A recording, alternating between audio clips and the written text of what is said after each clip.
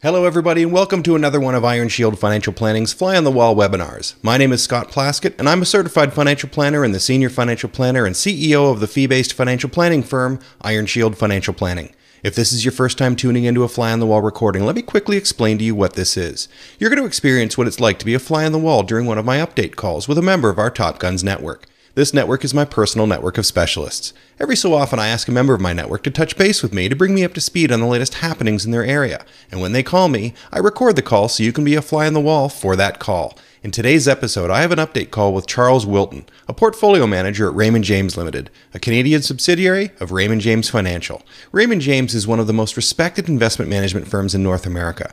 I love speaking directly to portfolio managers about their process. Process is so important to investing, and when I can get a portfolio manager to explain their process in plain English, we all benefit from this wisdom. Now, here's the call. Okay, Charles, are you there? Yes, I'm here. Perfect. I just wanted to check things here. What I'm going to do, if it's okay with you, I'm going to record our call because I find that oftentimes our clients and people who are listening or finding information on the website tend to like these types of calls, and having an update from you on some information that you have that you want to share with me.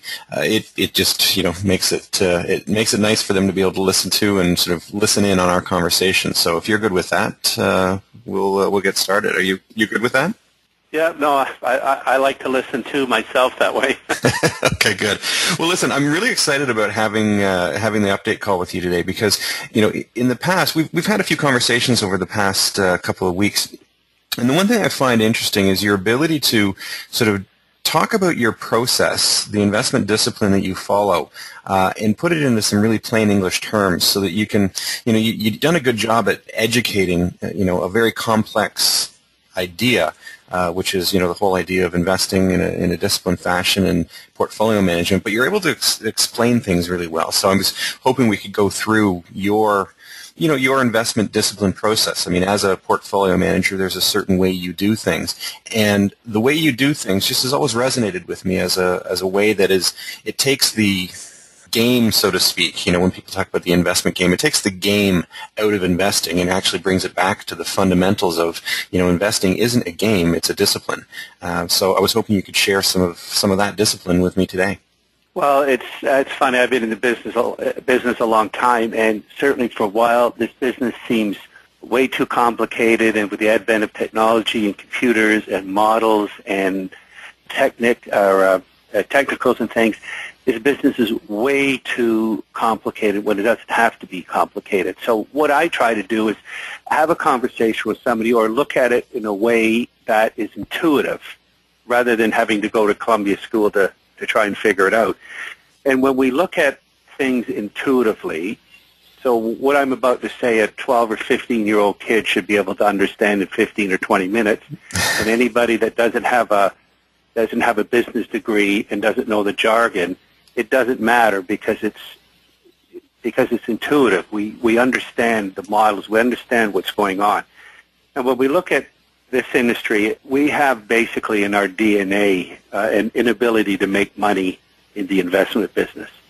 And I say that sort of. I was going to say, what do you mean by that? I mean, in our DNA. So you're saying that we're not wired properly to make good decisions? We are hardwired, yes, exactly. We are hardwired against making money in the market. And one of the main reasons for that is as we evolved as a species, the way that we've lasted is to be able to stick together and to be able to have a herd mentality.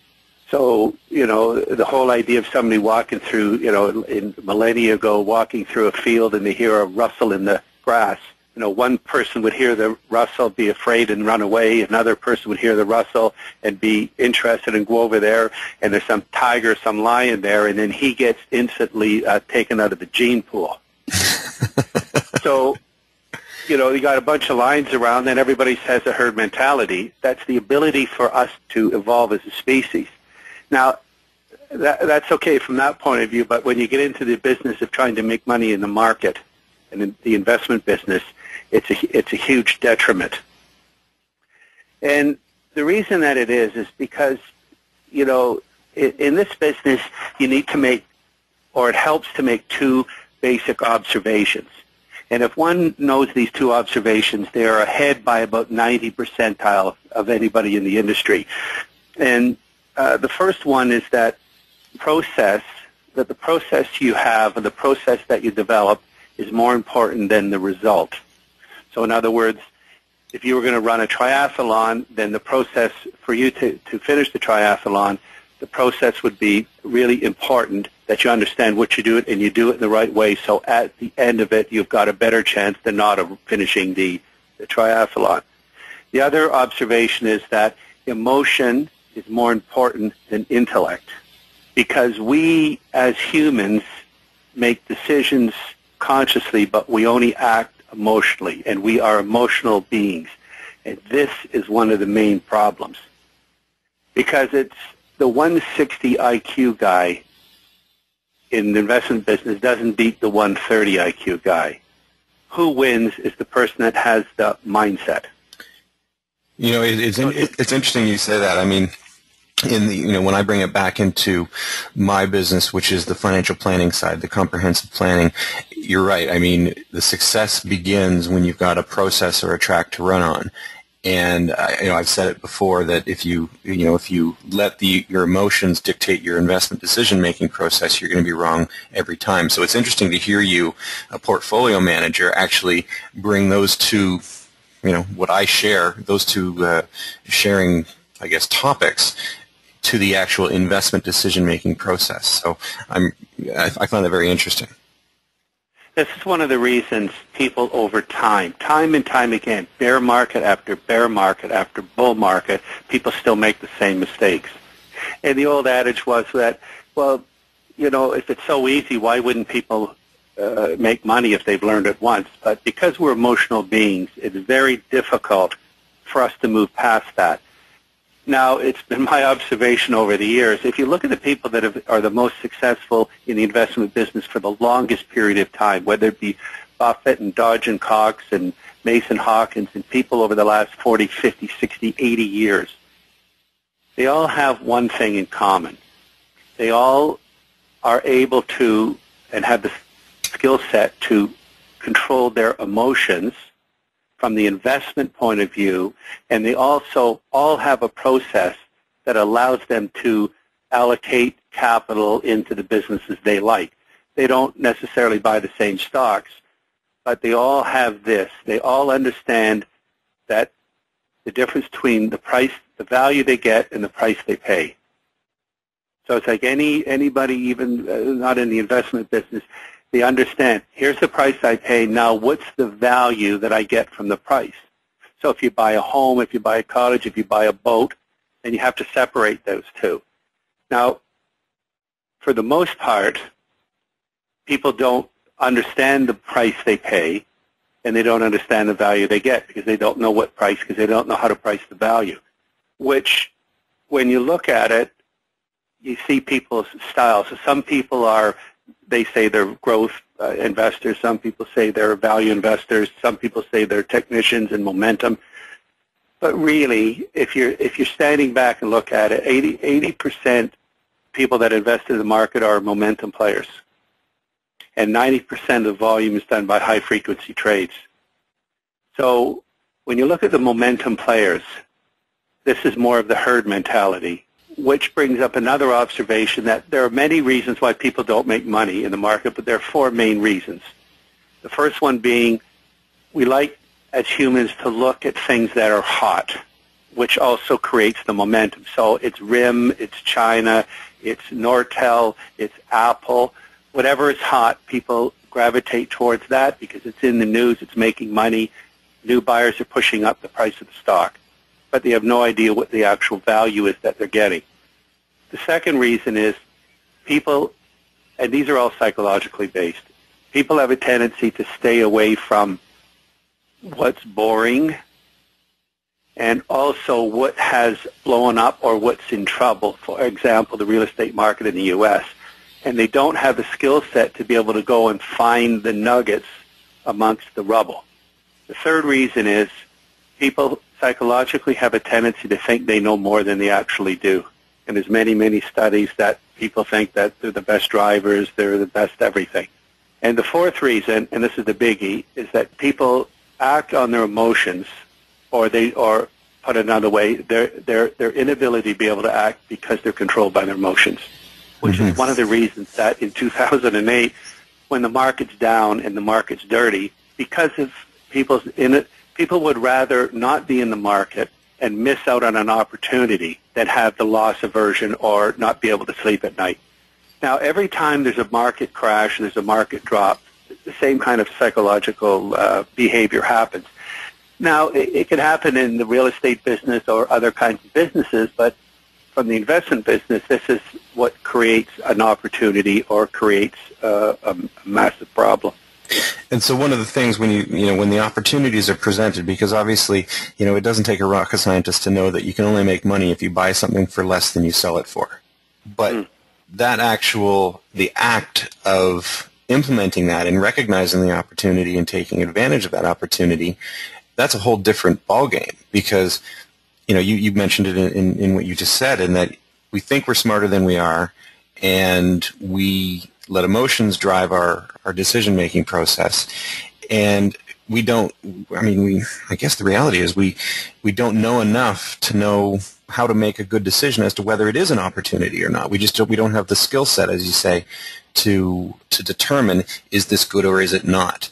And that in itself, I think, would create a lot of fear, which, and I'm assuming what you just said then, is it would keep us from making the decision to do the right thing. And that in what I'm hearing is kind of where where you come in, where as like a financial advocate or as a partner, or in assisting in making the right decisions.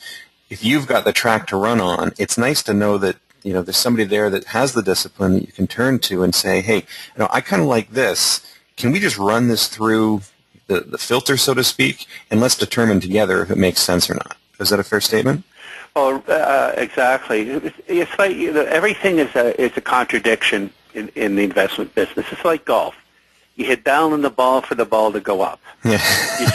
You swing slower to hit the ball farther. All these things, golfers, you can't even understand it. They're trying to lift the ball up. They're trying to swing as hard as they can. The ball goes half the length. It's contradictions. And we as humans, because we evolved in patterns, our brains work that way, that humans make poor decisions in negative environments. But we're supposed to do that because that's part of our DNA. In other words, when you get fearful or when there's doubt, you run and you hide and you do nothing. So first, do no harm. What people have taken advantage of, whether it be Buffett and Benjamin Graham and people that really started a process to be able to understand the difference between price and value, understood this.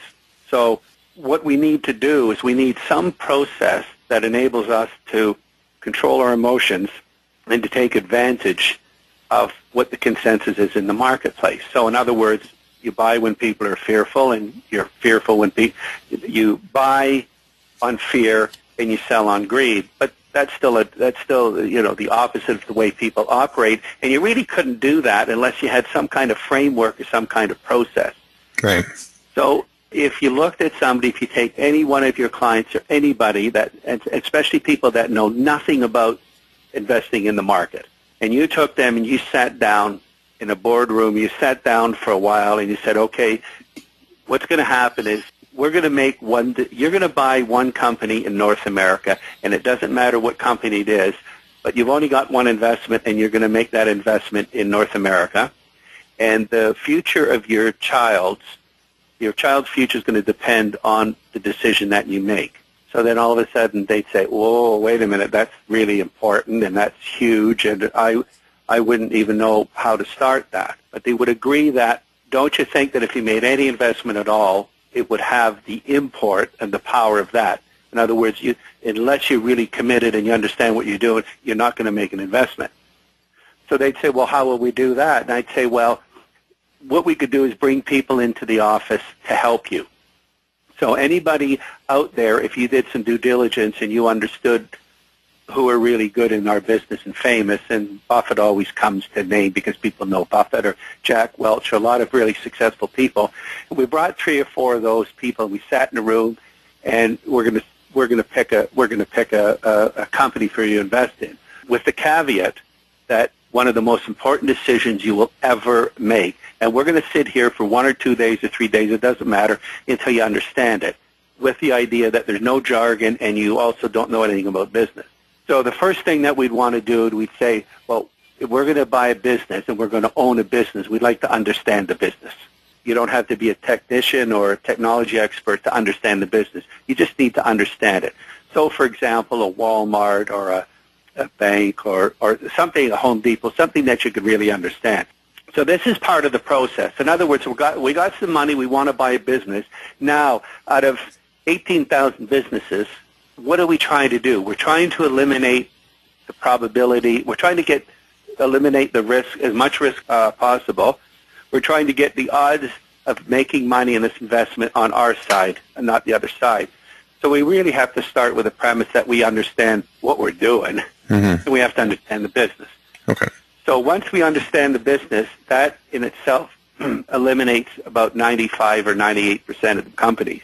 Now, when you're saying understand the business, are you talking like to what level? Is it a very granular level or just understanding? Well, you understand how they make money. Okay. So you understand how they make money. So Walmart is a retailer. You go in there, you buy it, you look for deals there. They buy from China. You understand how the business works. Okay. You don't understand how RIM works, and you really don't understand how Chevron works and other kinds of businesses, but you understand the concept of following the money in the business. Right. Right? Okay. So we understand how they work. I don't mean by going through the balance sheet. I just mean people are very comfortable going to Walmart or Walgreens or some area that they use all the time, and they understand the business. Now that in itself eliminates a huge part of the business because we don't understand technology, no matter who we are, and we don't understand commodities. So if we're looking for a business that we understand, then we want a company that is predictable. So we like to have a company that, has been growing over the years, and we understand how it works, and it will keep growing. So we need some predictability. That eliminates technology because we can't value the change, and we'll get to in a minute about RIM. We can't value the change in a technology company. You have no idea what Apple's going to be in 2 years from now. It's interesting what you're saying here because I remember watching a show where Warren Buffett and Bill Gates were on a stage and they were just being interviewed. And I remember Warren Buffett said that he could never invest in Microsoft because he didn't understand the company. Right. So Right. if your child's got, we're going to buy a company and your child's future is going to be determined by that, how much money would you put into something that you couldn't even analyze? Yeah, no, that's very true. Interesting. You would. Yeah. It doesn't mean that they're not good businesses, whether it's Intel or Cisco. It doesn't mean that they're not good businesses. It just means that I'm in the business of trying to eliminate as much risk as possible so myself and my clients can make money and grow our assets and our retirement over time. So I'm not in the business of risk. I'm in the business of trying to eliminate as much risk and pain as possible. So I'm using the market. I'm using the market for myself. The market's not using me. Mm-hmm. So we eliminate anything to do with, and this is a concept that inherently people understand. If you're going to have a business, and it's going to be your family business. So we want a business that, like I said, that we understand. Now, we don't understand. I don't want to bet any money on commodities because I don't know what oil is going to be or what molybdenum is going to be 9 years from now or 2 years from now, and there's no way to price it against the commodity. And the other thing is if you want to own a business, we don't want to own anything that is price sensitive. Because if we owned a company that sold plastics, and it was a great business, and then all of a sudden they get based on price, and then all of a sudden somebody came out, our competitor, and sold the plastic cheaper than us, then we're out of business the next day. So we want something a little more than that. So we need to understand that the company's got some predictability to it, which means that there's some barriers of entry. There's advantage that the company has that it's got barriers to entry. So, for example, you couldn't start another Coke. If you had $25 billion, you couldn't start Coke because the distribution unit in Coke is priceless, and if somebody had $100 billion, they wouldn't want to try and replicate Coke anyway. Right. And so you want some moat around it that the drivers of the business have got some competitive advantage. And then you also want to see that the business is profitable. So you want to see a return on your investment. You don't want to see wild swings. So someone said that if you looked at really great businesses, so you want to pay a fair price for a great business rather than a great price for a fair business. And when we get to the top really wonderful companies, you can't get them for nothing. Now, when we have really serious problems like we've had in the past, then you can get them at really good, like fire sale prices. But for the most part, you're looking for a great business at a fair price. This is against what the 80% of the momentum players are doing. It's like anything. If you want quality around you, you're willing to pay a fair price for your kid's tutor, and you're willing to buy a good, safe car at a fair price for your daughter. So we're looking for quality, and we have to pay for the quality. We're just not going to overpay for it. Okay, good. So we're back in the room, and once we decide, okay, here are 50 companies or 60 companies on the list that we really like. And we've taken however much time to figure out what these companies are. So now we have to figure out, so that's one half of the equation. The other part is how much do we pay for a business? Now, this is the hard part. The whole idea is to buy a really great, profitable, expanding business. It's a simple idea, but it's very complex to execute. Mm-hmm. Because you need the skill set to execute it. So on principle, it sounds really great, and that's why most people say that. I'm a long-term investor. Long-term investing, for the most part, is a justification for mediocrity, because what you do is you buy business that go down, oh, well, I'm a long-term investor. So it's a really great, safe point for mediocrity, and another good point, diversification, is another way that people justify mediocrity, because they're trying to buy so much stuff that what they're trying to do is they're trying to be market neutral. Because if they're market neutral and there's not any real big losses, then assets have a tendency to stay around. But we're not in that game. Yeah, or they do what I call it's a term that I've used before, they diversify their portfolio. So there's no hope in any investment, even if it does perform exceedingly well. There's really no hope that it's going to do much for the overall portfolio. Well, it can't. And when you understand the industry, the investment industry is an industry that creates fees. So you've got banks, you've got businesses that are fee-based. So if I was the owner, if I invested in banks that had investment arms and they charged a bunch of fees to their clients, well, that would be important to me because that creates fees and shareholder value. So from that point of view, I'm with it. But from me actually being there and paying the fees, I wouldn't like that because they're not earning above what the market rates are. So you wouldn't see the best people. So there's certain qualifications of what the best people do, and you don't see them. Warren Buffett, as of today, in his portfolio, has 33 stocks. People that are the most successful, now some have a bunch, but on average they would probably have around 30 or maybe even less. Mm-hmm. Because what you're doing is you're going, if you take 2 or 3 really great businesses and say it was a Walmart, Coca-Cola, or Pepsi, or these United Healthcare, these kind of businesses, the systematic risk that you're going to lose all your money is nil because they're not all going to go bankrupt. But for me, if you buy China and you buy ETFs and you buy big cap, small cap, you buy the BRICS, you buy Europe, you buy all kinds of stuff, everybody feels that they're participating in everything. But in fact, what you're doing is you're displaying total mediocrity. Right. Now to get back to so then we picked out a bunch of companies that we like and we understand, and now we have to figure out what price we're going to pay. Now, if you don't know anything about accounting, people know that when a company says they earn, say, 10% a year for the last 5 years, earnings per share are not facts. They're opinions. They're accounting opinions. So GAAP accounting was invented and basically works for fixed income, bonds and stuff like that. GAAP accounting is very difficult to try to figure out what an actual business is worth.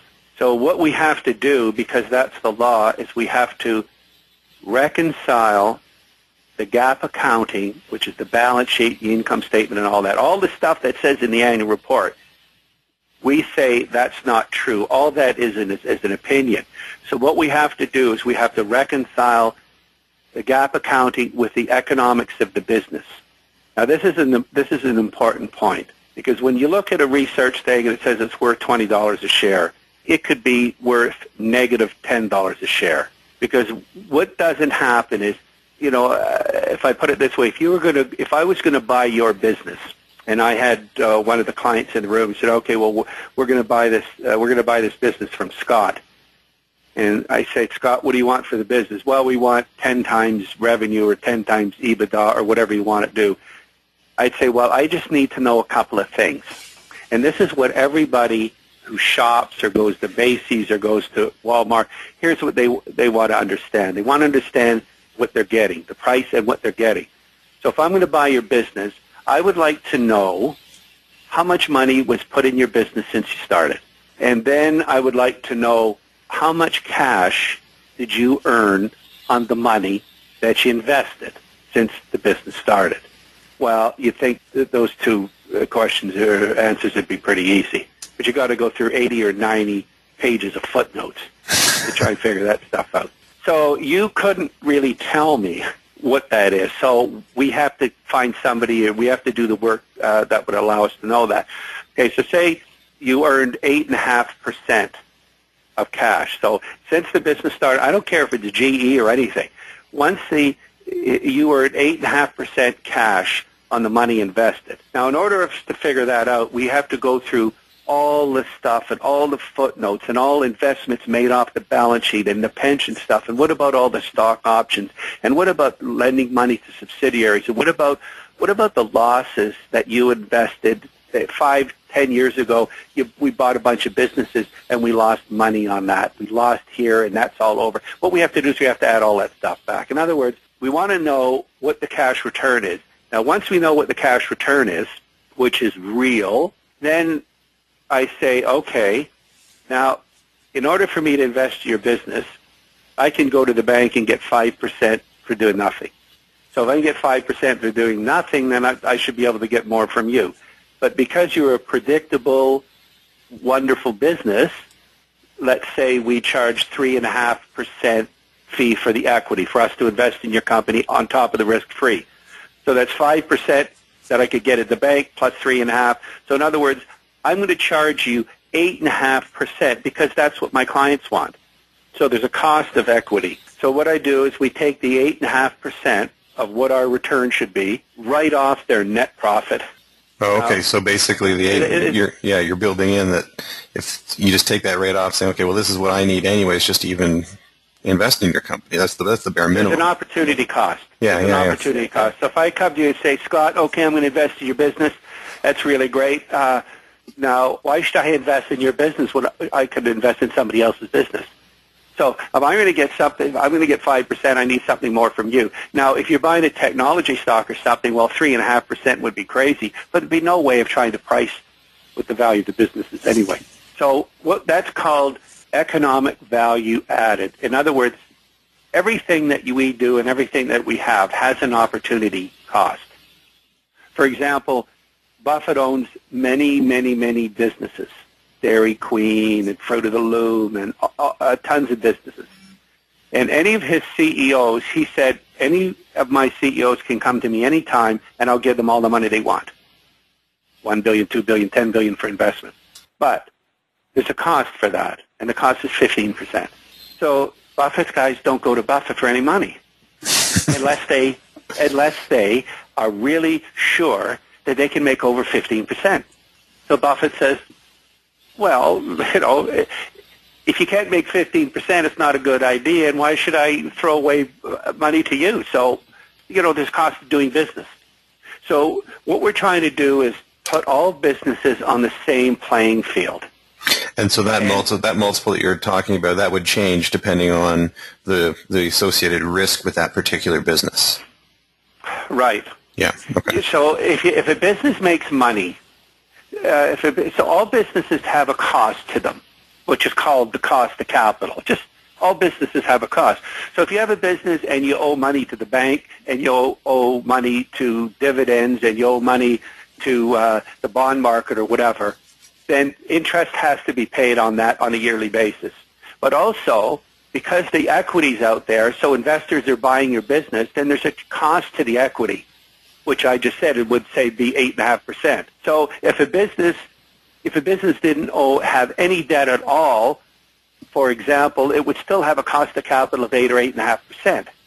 So when you charge for the opportunity costs, only 1/3 of all businesses in North America make money. In other words, I hope I'm not making that too complicated. In other words, if you're going to invest with me, if I'm going to invest with you, I need a return. Yeah. And I'm going to charge that return. I'm going to charge that return. Now, if you don't get the return, you're gone. Or what we're doing is we're looking for a business that makes way more than the cost of capital. So in other words, the businesses I invest in have very high returns on capital, which is what we're going for. We're going for really good businesses, and that's one of the determinants of a really good business is how much do you make. In other words, if we own the business, after we pay all our expenses and we pay our investors, how much have we got left over at the end of the year? And then what do we do with the money that's left over at the end of the year that we create more value to? So nobody wants buy a business that at the end of the year they don't have any money left over. So if we're going to have a business, couldn't we have a profitable one? Okay, so so basically what we're doing now is we're filtering it down. We're getting rid of the companies that shouldn't be part of our selection pool. So we understand the business. We found businesses that sort of have high barriers to entry. We've established what are, I guess, the return that needs to be made on it, the minimum return that needs to be made for that business just to even be a viable business to look at. And now we're looking at, well, what return over and above, so the EVA or the economic value added that it generated. And so now that we've got that, what's our next step? Just a quick reiteration on that. The airline industry, since Kitty Hawk, since it was formed, since the first airplane flew, the airline industry has never made a dime. The whole industry has just eaten through shareholder value and lost money since the first plane left, and American Airlines just went bankrupt today. So if you invested in GM or car companies, there are a lot of these companies that are just price sensitive. There's never been any shareholder value. We're looking for a business that's starting to build up, like a Nike or these kind of businesses that create tremendous value and increase the shareholder value, because when the company's worth more money, then that's the whole idea. So we keep the company and then we sell it. We make our capital gain because we can't take cash out of it. Right. So once we do all the work and then we pick a company, then what we want to do is add, for diversification, we want to add 19 more. Now, I picked 20 businesses because, 20 versus 22 versus 19. So there's 20 businesses. Mm-hmm. And they're not all the same kind of businesses because you have healthcare and you have other stuff in there, but they all are the same quality and they have very high returns after their cost of capital. They're very profitable, they're predictable, they're wonderful businesses. So what we do is we buy 20 of those businesses. So any one of those businesses would have met your criteria of, if you only had one business to invest in for the rest of your life, this business would fit that, would accomplish that, yeah. Now, because of the volatility in the market, you get some variations. So, for example, you might buy, when we get into, say, the banking industry in the U.S. or the housing industry in the U.S. or whatever industry has gone through some problems, it creates an opportunity to go through the rubble and find some diamonds, the same as it is if any of your clients want to go down and buy a condo at South Beach in Florida. Well, they're way happier now than they were 3 years ago. Mm-hmm. So there's a lot of people that would say, well, why would you go now and invest in Florida? Because it's probably going to go a lot lower, and who knows, the thing you're going to buy is a big problem or whatever. So still fear, always fear. But when you do your work, you go down there, you picked out the places, you go and you look at it, and you buy it. So when somebody, the person you bought it from, maybe the bank that it's foreclosed or the person that you bought it from is very upset, you are very happy. Because one, you have money, now you're going and you're buying a 60-70% discount to what you would have 3 or 4 years ago. Mm-hmm. So when you look at the banking industry now, so we look at opportunities. Bank of America is trading at 30% of its intrinsic value, and it's never ever traded there. But because of the dearth of the herd instinct and what's going on around the world, and because of Europe, and because of a lot of other things, housing stocks and bank stocks and other companies are being totally decimated in the marketplace, but not fundamentally. That's what we call mispriced. So how do you establish what the minimum price is that you'd be willing, or the maximum price that you'd be willing to pay for something is?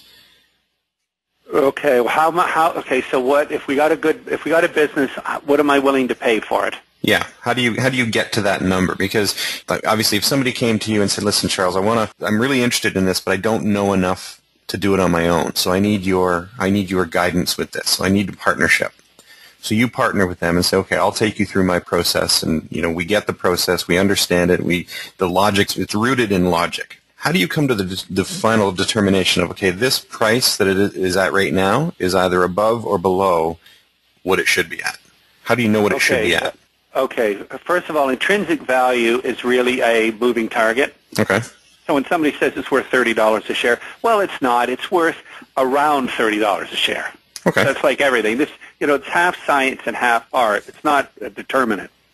So if you went, so I'm going to use this game with you.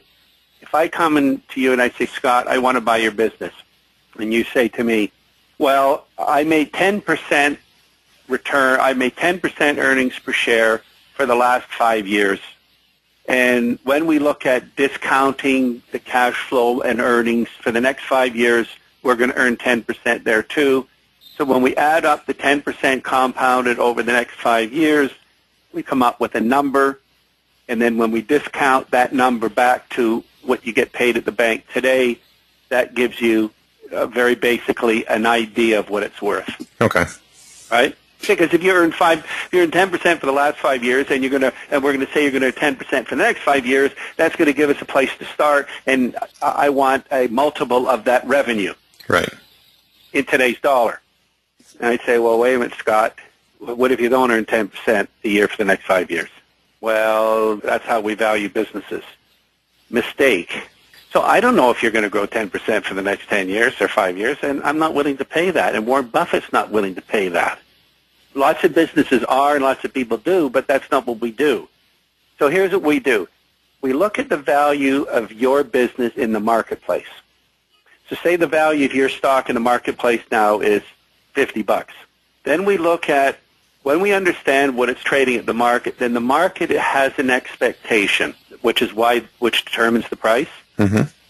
So if you bought Apple now, the expectation of Apple being a successful business is really high, so you're going to have to pay 100% premium of the value of Apple now because it's so high. Mm-hmm. Because you're expecting it to be great because of their products, the same as RIM was. So what we do is we take a look at what the expectation of the marketplace is, and when things are bad, you look for, then the expectation is very low. So the expectation on Bank of America, expectation even on Walmart, and a lot of these businesses are very low. They're very low, just based on the sentiment of the market. Okay. So just based on, people haven't made money in the market in 11 years. So in 2000, the expectation, you would have to pay 50 times earnings for Coke. Now you can pay 11 times earnings for Coke. It's the expectation. So when we look at a good business, we've already done the EVA on our business, right? We looked at what the business makes, the quality of the earnings, the growth, and everything. Mm-hmm. But then the market says, because we look at the closing price, that they don't expect that to happen. In fact, they expect if the business is growing 8% a year for the last 15 years, the price in the market, they're expecting the company not to grow for the next 10 years based on the price. Right. So I call that mispriced. And then I add one more thing to it. What we do is we, on a monthly basis, and I have services that do this, we understand the core, say if we looked at Nike, the core operational value of Nike. I have a number for that, an economic number. This is what the core operational value of that business is today. Then we take a look at what the market value of the company is by the stock price. So, for example, if Apple was worth $1 million from its core operational value, based on its earnings, its cash flow, and everything, it's worth $1 million.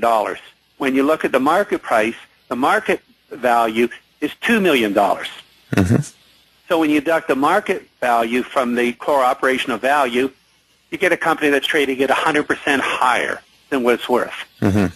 Now, when you get a company like Bank of America, and you look at the operational value, it is a 70% discount to what it's worth. When you look at Coca-Cola, when you look at other businesses, and a lot of businesses that even didn't have any trouble in the banking industry, what we're trying to do is we're trying to find the market value below the operational value. Mm-hmm. So most of the businesses I'm buying are maybe 10, 15, maybe 20%, or maybe around core operational value. That's you have identified a really good business based on its ability to create value in earnings and that kind of stuff, cash after everything that's needed. And we're trying to buy them as close to operational value and as a discount as possible. But in some really good businesses in that you can't. So I will pay, depending on the business, as much as a 20% premium to its operational value. Some businesses never go down to their operational value. Right. And you look at the history of them over 10, 15, 20 years. In other words, just some businesses just don't trade at huge discounts because of the quality of business. Right. But all we're looking at, so what I'm looking at is what the expectation is, what the market says the expectation is by the price, and then I make a determinant of whether that's reasonable or not reasonable. So when we buy businesses that are predictable, see, I can't make that call on a tech stock. For example, RIM at one point was trading at 300% of what the value was. So going back, looking at, okay, you're going to invest for your daughter for 20 years down the road, you're going to pay 300% over the value of something that you can't even value. So it was at $175. Now it's at $16. Now people think that it's a better buy at $16 than it was $175.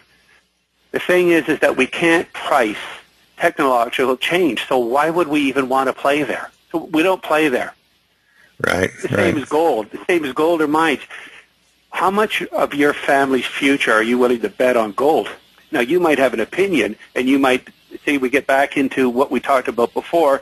People have a tendency to think they know more than they do. Right. But how much gold does Buffett own? But a lot of people, if it was a really important decision, wouldn't do it. But from an emotional point of view, they're all over the place on gold. So what? You dig a hole in the ground, take the gold out. You can't use it for anything. You can't use it for anything. And what you do is you take it and put it in another hole, and then you pay some guy to guard it, and you can't use it. What we're trying to do is this is why I call it, everybody has this inherent understanding of value. Okay, I like the biz. I like it because I understand it. It's a proven business. And I like the price because we've gone through the numbers and we're not really overpaying for the actual cash that we're getting. So I'm comfortable with that. I'm comfortable with the history. I'm comfortable with its ability to be able to grow organically and to increase the value of the business all the time. And I'm buying at a price that I really like. So if I understand that and say the stock is worth $70, but it's trading at $50. So we go into the marketplace. Now, there's not a lot of enthusiasm for stock trading at 50 when it's really worth 70. So there must be some problem with the market or whatever. So we own the business at 50. Now, if you don't know anything about investing, if you understand the business, you understand what it was worth, and now we bought it at 50, then it goes to 40. Are we upset? No, because we understand what we've got. We're very comfortable. Mm-hmm. You know, we're out on the ocean, but we got one hell of a great boat. So we're secure because we understand the process and where we are in the process. Now, if the stock's worth 50 and it goes to 40, and you have some extra money, you wouldn't be averse to add to a good business at 40. The problem is if you pay 50 and you double up at 40, but it's worth 10. Right. Like a technology stock. And, I have arguments all the time, or not arguments, but discussions all the time with people that are trying to say to me what a business is worth and what the market is worth and what the market's going to do, and this is why I want to double down. And, for example, when Nortel was $128, and the smartest people in the room started doubling down on it at 60. Then it went bankrupt. Well, yeah, obviously they didn't understand the business. Because there's nobody in the planet that can understand the business. Right. Because technological change, it doesn't mean it's not a good business. It just means, where do you want your money? I do not want my money, even though I've got BlackBerry and I like it. And all. My job is to do no harm. Mm-hmm. So we want to buy a business. So when we look at a company like Nike, or we look at a business. So of the 20 businesses that we own, or an integral opportunity for business, the same as if we had our own business, what do we want? We want a business that, when we take all the costs into consideration, we would make way more money. And we would like to have a business that is moving along each year and it's predictable, so we don't have to worry about somebody cutting us off at the knees. And we would like to have a business that we are exporting around the world. Globalization is huge now. Mm-hmm. So who would like to have a business that we're sending our product to China and to Europe and all over the place?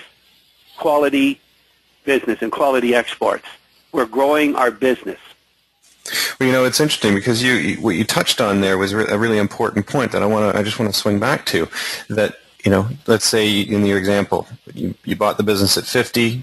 Your understanding and your analysis said the business is probably worth around 70, and then it drops down to 40. The reason why people tend to panic and they get emotionally charged at that time is because they don't know. And what you've indicated here is that it's the knowledge that eliminates the fear. And once you've got the knowledge, fear is gone, and you can make level-headed, logical decisions, what's required at that point in time, as opposed to making the emotional ones. So you, in the process you've just gone through, actually, you've worked emotion completely out of the process and are left with a logical yes-no decision based on what you know. You know what I liken it to? It's somebody driving down 401 highway at 4 o'clock in the morning in a rainstorm with no lights on the back seat. How much control do you figure you got? Yeah. You got nothing. Yeah. The other adage that I would use, too, that people understand, is say you were going to, you were a golfer and you're just starting golf, or maybe you might be an 18, 20 handicap, but you're just starting your golfing career, and you might even want to take, or we'll use another analogy, your 12-year-old, 13-year-old son or daughter is going to take up golf, and they really like it because you play a little bit, and you don't know whether, if they like it, they might wind up going to the States on a scholarship or whatever. So what I do is I arrange my son to play with 3 people each Saturday. So instead of getting the guys from the club to play and the next-door neighbor and his Uncle Harry, what I do is I do a bunch of due diligence, and I find the top 60 teachers in North America. Mm-hmm. And what I do is he only plays golf with 3 of those per week. Now, he can play with his buddies one other day or something, but every week he plays with 3 of the top teachers. Mm-hmm. How great would that be? Yeah, I mean, you're building something, and now all of a sudden, every time he's out there, he's learning, and he's learning through osmosis. He's learning how to play the game. He's learning how to manage the game, which is different than just learning from taking lessons. So, from my point of view, my clients and the people that deal with me know that everything that we talk about is all based on this. We never have another discussion. So we never talk about anything else. We talk about what's the value, what's the price, what's the cash flow, how do we know this, what's the predictability. Now, for doing this as long as I've been doing it, example, in 1999, Coke was trading at $88. Is Coke a good company? Yes, for all the reasons people understand. But are we going to pay $88 for a great business that's worth $40? Right. We did the numbers. The stock was worth $39. A reasonable price would be $39, not 47 times earnings. Mm-hmm. So what I did is I made a list that put a bunch of really great businesses on my wish list. It took me 8 years to buy it, but I bought it at 40. Right. So there's no sense. Well, and another thing too. So Walmart in 2000 is trading somewhat around the same price that it is now. Mm-hmm. So people say, well, look at these businesses. They've done nothing for 10 years. They must be crappy businesses. So long-term investing doesn't work. This is what the mantra is. But in fact, when you look at it, the reason Walmart hasn't moved in 10 years for the most part is because it was so totally overvalued in 2000. Right. So what's happened is the shareholder equity has gone up 400%. In other words, it's 4 times as valuable, and the stock hasn't gone up. But now it's got to the point that over the next 10 years, it is so undervalued now. Right. It's like buying. You live in a house. It's $500,000, and then your next door neighbor comes to you and he bangs on the door. He says, I got to sell the house. We have to move. Maybe you want to buy it for your kid. You say, well, what's it worth? Well, I'll give it to you for $1.1 million. Okay, so you pay $1.1 million for the house, and your house is worth $500,000. So unless you don't care, how long are you going to have to hold that house until you can make a profit? 10, 15, you could just overpay. You go to Muskogee, overpay. If you go into the market in 2000, you overpay. If you go and buy whatever you want to buy, you're overpaying. So when do we not overpay? When there is a problem or a concern. Now, when we get hammers like 2008, from the way that we look at it point of view, we are the happiest. You can't say you would be happier paying more for your South Beach cottage or buying a place in Florida, Phoenix now. You'd be the happiest guy on the planet. Mm-hmm. Yeah, but when we're buying great businesses at really good prices or undervalued, there's got to be a macro problem. Now, from the herd instinct point of view, and with your lack of skill set and your lack of experience up to that point, you can't move. Right. Well, and willing to buy RIM. Yeah. No, and I hear you. I mean, because now people are saying, well, I'm uncomfortable moving into the market when the opportunities are there, and the only reason why they're uncomfortable is because they don't know what a good price for that business really is. And you've just gone through a very disciplined, focused approach to, number one, establish what is the price the business should be at, and number two, just take a look at whether or not you're above or below that, and make a determination as to whether or not you're getting good value for the price you're paying. Right. My two boys graduated business school. They both got their first jobs, and they both got really great jobs that they wanted and they love. So they're coming to me now, and we're talking, like your kids, you're always mentoring your kids and talking about it. So he's saying, well, Dad, I had this guy called. He wants to buy this technology company. One of my boys works for TELUS in Finance and International, and the other works for Labatt. So, they're saying, well, maybe you should buy Bud, or maybe you should get this, or buy TELUS, or whatever. And I don't really know what I should do. And I said, well, all you have to do is ask 2 questions. And any investment guy or anybody that gives you some advice on anything to do with investing, you just have to ask them 2 questions, and if you ask them 2 questions, 90% won't know the first question, and the other 4, 5, or 6 that know the second question can't answer it.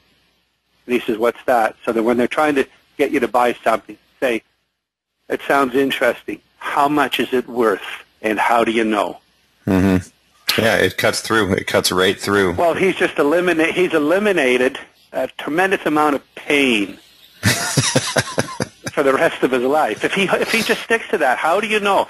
Now, that means that if somebody does know, he's going to be with somebody who's been doing due diligence, and maybe he should be talking to anyway. Right. But not his buddies that are buying all kinds of stuff. So when I use it, take anybody, and a lot of people that I have the wives come to Bay Street and they're a little bit intimidated. And I said, don't be intimidated. Well, we don't know about the market. Oh, it's so unbelievable. How do you figure that out? We do the analogy like they're shopping. Mm-hmm. Okay, so you go into Macy's, you go into a place and you see this great sweater for $465, and you go up to them and you say, I don't want to pay $465, I'd rather pay $800. They say, well, you can pay $800 if you want. And you say, oh, look at the sweater I got for $800. Oh, man, it's really beautiful. I really understand it because we justify it. Yeah. But then if you go and buy a $465 sweater and it's $200, what you did is you didn't buy that sweater. You bought some Asian recycled silk, and it's worth $40. Right. So how do you know that you got a good deal on the sweater? And my wife knows nothing about this business, but she's a great shopper.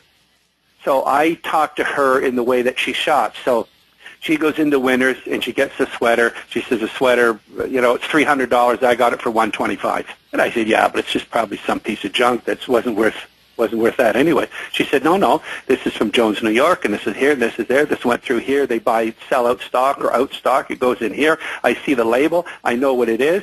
Then they got 25% off. Then they got a 15% off that, and I saw this 3 weeks ago. So now I got the $250 for $80.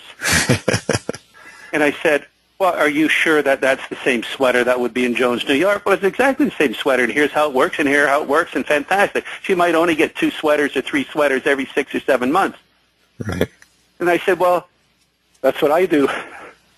I don't want to buy the Asian recycled silk. I want to buy the good stuff. So where do you get the good stuff? And how do you know it's the good stuff? Yeah, because you understand it. So we all instinctively know. All I do is guide them. But and all the people that have done anything, there's no originality. All Buffett did was he stood on the shoulders of Benjamin Graham.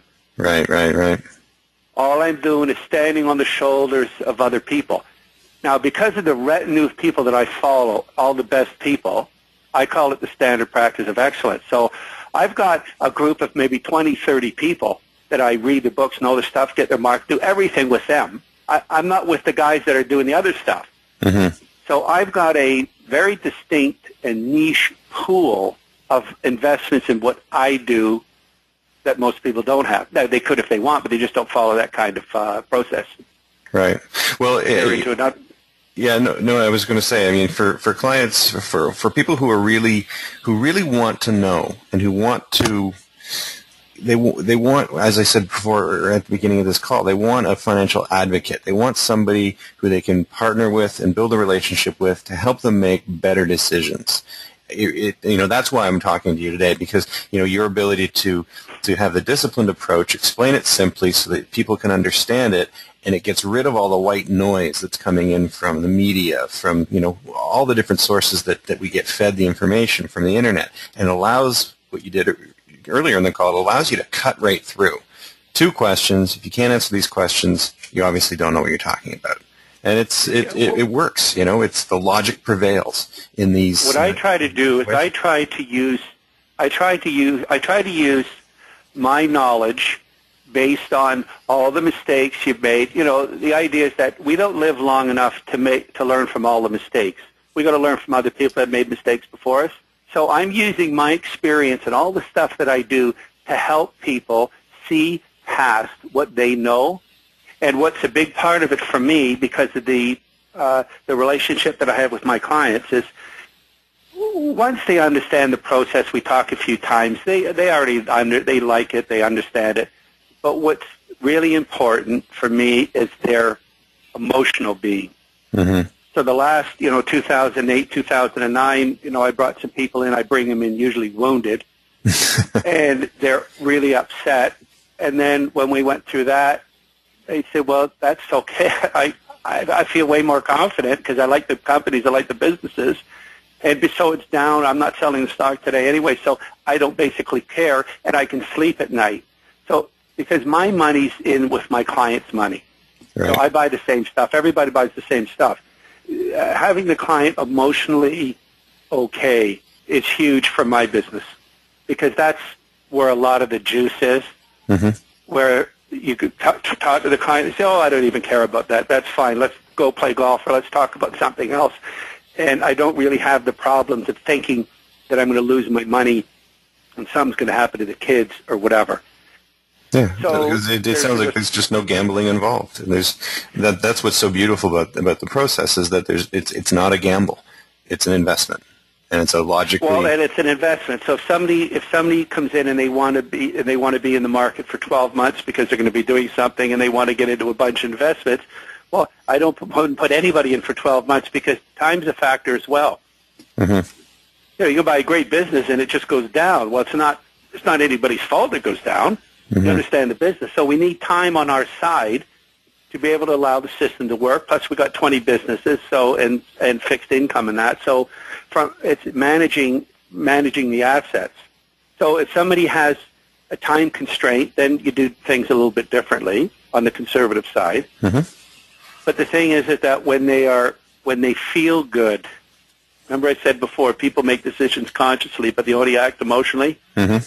So when they're driving home and the market's in a crap can or whatever, and they say, I don't care, how great is that? Yeah. Now, conversely, when the market's going up, and the turnover in my portfolio is very low, about 15%, maybe 20% a year, and that's usually because businesses get taken out. Right. So my last business was Genzyme. It got taken over by a French pharmaceutical company. Yeah, so it left your portfolio not because it was the time to sell, it was because somebody else saw the value and bought it.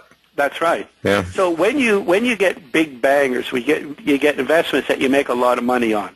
You don't act any differently than if it was down 10 or 15% after you bought it. That's not what we're dealing with. What we're dealing with is the ability for them to feel that somebody competent, somebody capable is handling not just their investments, but they're handling their kids' future. I don't like to say that tritely, but a lot of people use that. But it's the adage is if they knew what I knew, they wouldn't be so concerned. Right. My job or my relationship is to make them feel what I feel. So if you're happy in the midst of a lousy market, or happy in the midst of a good market, and you're happy and you feel comfortable, confident, now you can go about other things and not worry about it because you know what it's like worrying about money, especially when it's this macro. Yeah. Every day, it's just killing you in Europe and things.